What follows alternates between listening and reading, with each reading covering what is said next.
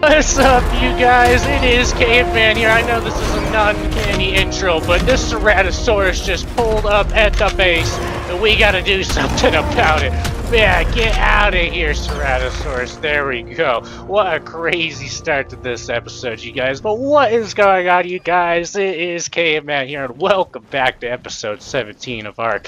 Now, last time we left off, of course, we went ahead and tamed that Megalodon, as well as went ahead and found that treasure out there. And, unfortunately, in between this episode and last, that Megalodon, it seemed to have disappeared. I really don't know what happened to it. I cryopotted it up, I put it up in my chest, and then it literally just disappeared after that. I have no clue where it went, so, you know, that's unfortunate. ARK had a pretty sizable update on the game, you guys, and it seems the doors auto-open and close now, which is pretty crazy. They also fixed a lot of just kind of bugs in general, as well as they added the Gigaraptor to the main game, which is one of those creatures they added in a recent update, but they kind of added as like a DLC mod for some reason. Yeah, and this is where I threw up my Megalodon, you guys. Then it just literally disappeared. So I don't know, maybe I accidentally dropped it on the ground or something, but either way, I can't find him anymore. And let me go ahead and line up my Dimorphodons here. I kind of gave away their name, but yeah, look at that.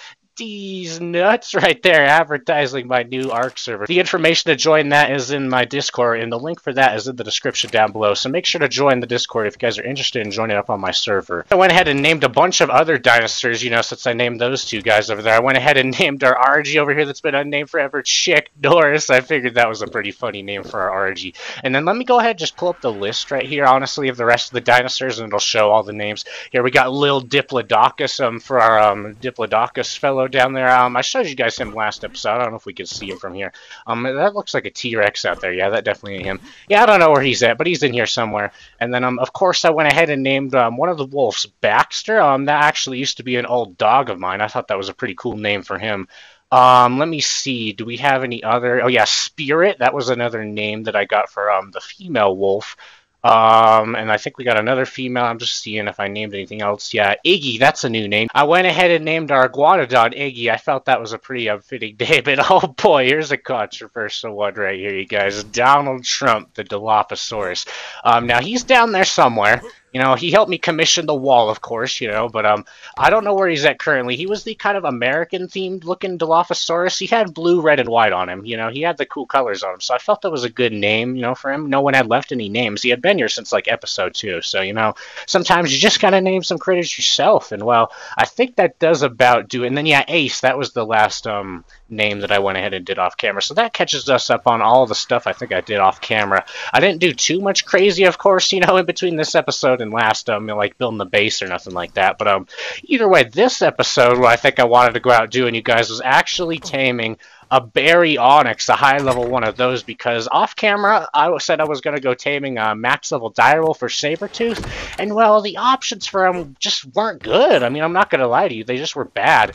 They all either had terrible levels in their health and melee, which are, like, the prime stats I'm going after right now, so, they, you know, they had wasted levels in things like food, stamina, carry weight, things that I'm not prioritizing in a fighting creature, but I found a high-level Baryonyx off-camera, you guys, actually. Hopefully it's still here. I haven't even checked, you know, since I started the recording, but I gotta assume it is. I haven't really seen them, you know, do anything crazy like disappearing yet, but let's do level 145 to 150, because, yep, we've got a level 145 male Baryonyx out there, and I went ahead and already checked on this one, and it has some great stats, you guys. We're definitely going to want to go tame this guy up, so let's go ahead and just fly out there and do some of that action here to begin off this episode, you guys. So I'll see you guys here out at the Baryonyx. Oh boy, you guys, here we are at this Baryonyx now. Yep, there we are. Check those levels out too. He's got 27 into health and 28 into melee, which honestly isn't even that good. That's just about average, but dude, I'm telling you, some of these other ones that I was out there, I was seeing direwolves with like 17 points into health. They only had 1,000 health, even though they were level 150. Yeah, it was just disgraceful.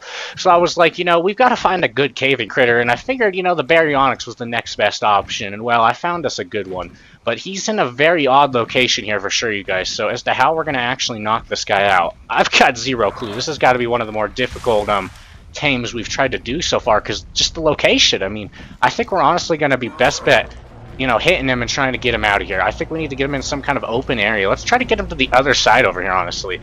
Yeah, over here just looks a lot easier. With these little plateaus, we could probably hook him on one of these cliffs. If he's going to follow over, though, I don't know if he's going to follow. I hit him. Yeah, he doesn't give a dang.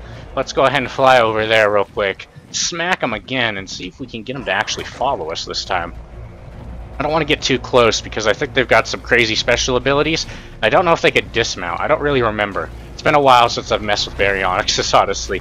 I just know that they're a pretty good, you know, caving dinosaur for us to get. So, come on. We don't want you over here. Oh man, I think he's finally coming. Oh, that is not what I wanted to happen. That is not what I wanted to happen. That is not what we needed to happen right there. Oh boy, you guys.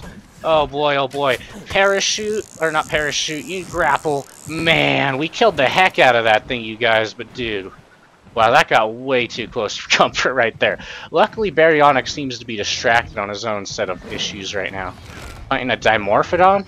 Yeah, he's gonna kill that thing, but we need to just get him distracted. So I'm just gonna start shooting arrows at this guy, and hopefully we're able to nail him with a few and get him hooked onto us as opposed to whatever he thinks he's doing over there. Ooh, alrighty, you guys. Well, I'm back, and I went ahead and set up this trap right here because, dude, look how fast this guy is. It's been impossible to get him to come anywhere with me, so I'm just gonna try to lead him into this trap and actually just trap him, and then knocking him out should be a piece of cake, in theory, Get the gate up. The gate's up, yes, I think. If the gate's up, but the problem is how much damage is he going to do to these gates? I know he can break... Oh, he got out! He just crawled out, you guys. Are you kidding me? Dude, he literally just got out. Oh, man, we might have some design flaws right here. Oh, man, well, I'm going to go ahead and need to pick up, it looks like those two gates on the right and the far back one, and I'll see you guys here in a second, hopefully with this set up properly. But you guys, I just hit him once. You know, I've kind of got a sneaky strategy. What if we use the pen, you know, the opposite way it's supposed to be used? He seems to be able to get out of it, but he's not very smart with how to get in. Oh boy, stop, Pteranodon. We're not in a dangerous situation anymore. Oh boy, now we are. Oh gosh. Ooh. Come here. Come here, Pteranodon. Oh man. That was way too close, you guys. But yeah, we could use this cage the opposite way it's meant to be used. From us on the inside and him on the outside. And he's not the smartest fellow. I think we should be able to actually get by with this some way, somehow. I'm just going to keep blasting him, you guys, like through these cracks in the wall. Hopefully we can get this sucker down. And we'll have ourselves a brand new high-level baryonyx. Hopefully these walls last, too. Yeah, these walls are definitely going to last. He does not do damage to these walls effectively. Alright, look at this, you guys. Yeah, this is working stupid good. This is working stupid good. Okay, he's mad. He's running. Oh, he's running far, too. Oh, no. Oh, no. Yeah, this is a chase. This is a chase instantaneous, you guys. We gotta go, and we gotta go fast. Okay, we need to corner him against... This is the problem about not having him in the trap, and then running through the swamp, too. This is the worst area to do any kind of chase in. Oh, man. He's kind of stuck for a second. Dang. Dang. Dang, that is not cool. That is not cool, Mr. Caprasuchus.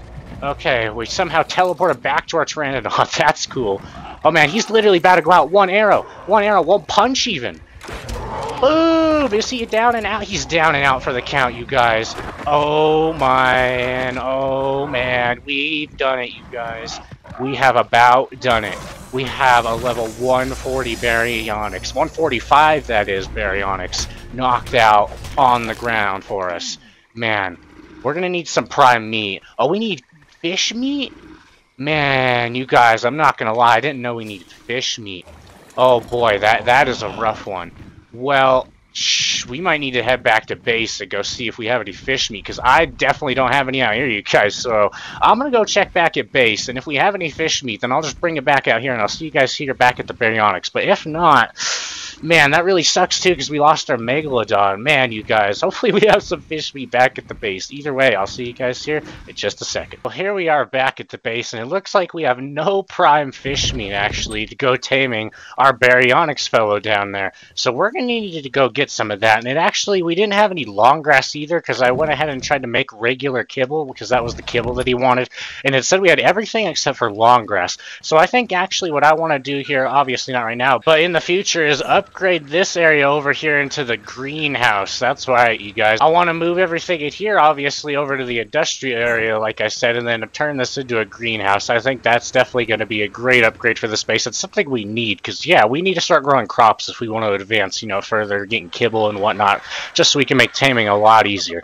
But either way, we need to get prime fish meat right now. That is the goal, and I looked up, you know, a good way to do it, and that is actually by using a sickle. You can actually get prime meat using a sickle, which I didn't know, so that's pretty cool. And there's also saber-tooth salmon really close to our base, which gives you a good amount of prime meat, I do believe, for, you know, using a sickle. So let's go out over here and check this out, you guys. I believe there's chests in this valley over here, and let's try to get ourselves some prime meat, so we can go ahead and tame up our baryonyx, fellows, so we can get an actual cave mount critter, you know, because right now we have nothing that can do that. Nothing's just strong enough for us, and yeah, it should be this riverbed right here, where the last time we saw our megalodon, unfortunately, you guys. Yeah, I have just not seen him since. I don't know what happened to him. The last thing I did was freeze him, and yeah, like I said, he still hasn't come back, so that is unfortunate.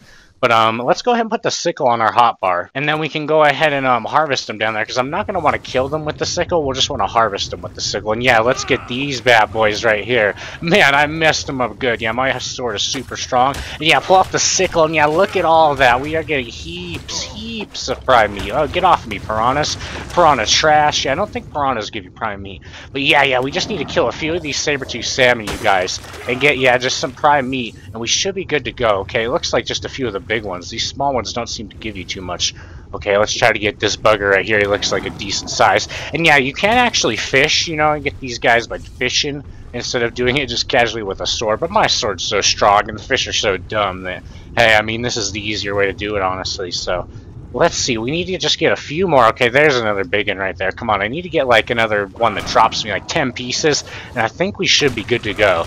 I don't know exactly how many we need. Okay, yeah, I'm going to probably get us like around 40 or 50 pieces of this stuff real quick. And I'll see you guys here in just a second. Probably over there back at the baryonyx when we have ourselves enough prime meat to tame them up. See you guys here in just a second. Well, you guys, look who is still sound asleep. Well, let's go ahead and fill him up with some of this prime meat that we went ahead and harvested. And I actually got 100 of it, believe it or not, you guys. On the last fish that I harvested there, it gave me like 70 of it. I kid you not, if not even like more than that. It gave me way more than I thought I even needed. It was actually insane, and it was all from one fish. And then in the process of all of that, dude, Sprite almost died somehow. I don't even know how, because I just found him flying in the air with like 100 health left when I came back, you know, to him. So that's good. Sprite didn't die, but that was a close call for sure. And let's see, yeah, I do have one cryopod. Oh boy, do we want to risk it for the biscuit, you guys? I think I'm going to go ahead and cryopod him, and I'm going to instantly take him out as soon as we get home. So, you know, that way, if it glitches, I'll have it on camera, you know what I mean? I'm live streaming this right now on Twitch, so, you know, if you guys want to check that out, make sure to check me out on Twitch over at the Caveman Universe. But yeah, if it glitches out again this time, I'll definitely know for sure, you know, what happens. So either way, you guys, he's about to tame up. Look at this. Wow. We left him sitting here so long while he was hungry. I didn't even have to use, like, any hunger things on him or nothing. Look at that, you guys. Level 209 baryonyx. 4K health. I mean, God knows how much damage it does. I don't even remember. I'm sure it hit us a few times yesterday. But we're going to pump plenty of more points into its damage. So there we go. Look, I got a baryonyx in my inventory, you guys. I'm flying home. So hopefully we make it home with this baryonyx, you guys. Now we'll see you guys here back at the base. Here we are back at the base, you guys. So let's go ahead and, yep, there we go. Deploy our baryonyx, right? Yes, right, okay, and I'm never going to use this cryopod on him again, I swear, I will not. I'll be running to every cave with him, because I'm not risking nothing for the biscuit with something like this, you guys. So, yeah, we've got ourselves the baryonyx now. Let's go ahead and make up a saddle for this guy real quick, you guys. We're probably going to have to learn it. And speaking of learning things, let's go ahead and learn some more engrams here real quick. Look how many engram points we have. I'm going to go ahead and turn this. This is a really cool feature I've been using a lot more lately, and it lets us just see everything that we haven't learned. Yeah, I went ahead and learned everything from Bob's Tall Tales, so there's all that. But yeah, let's just go ahead and try to learn some of these stuff.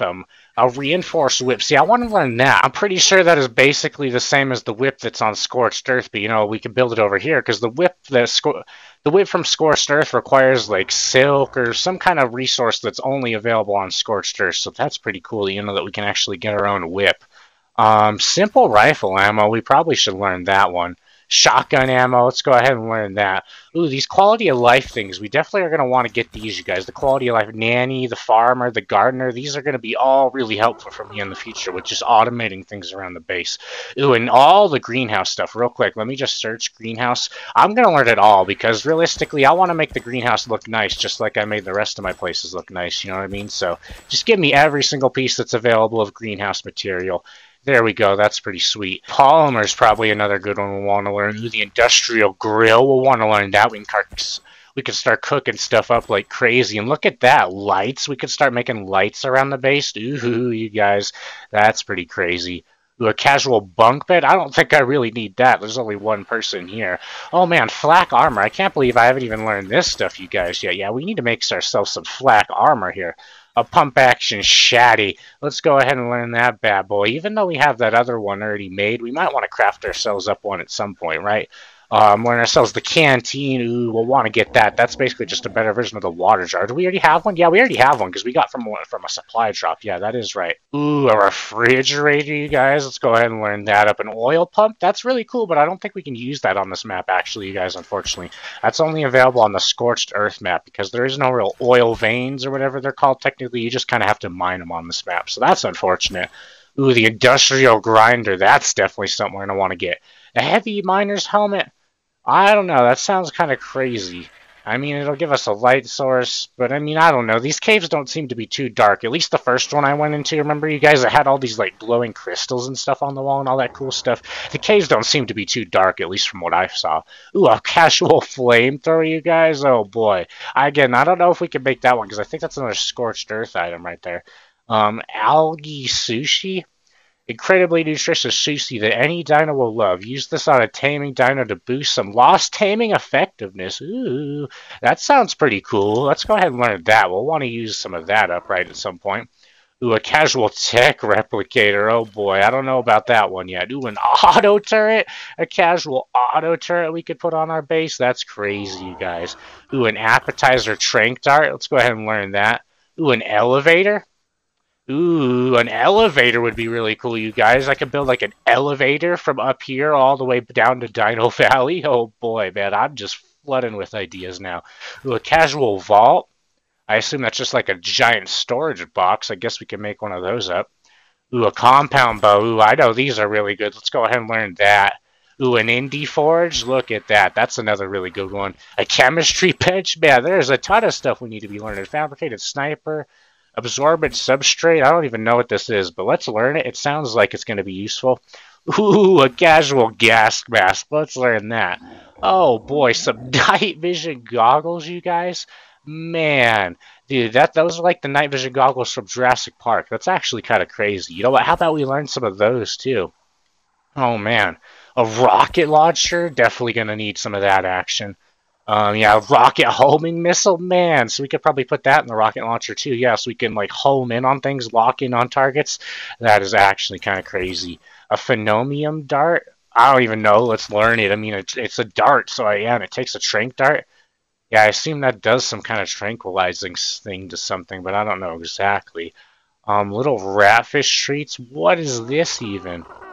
For a helicoprion. Oh, okay. Well, we're not really going to be messing with those guys anymore. I think I'm all done messing with the water this series, probably at least for now.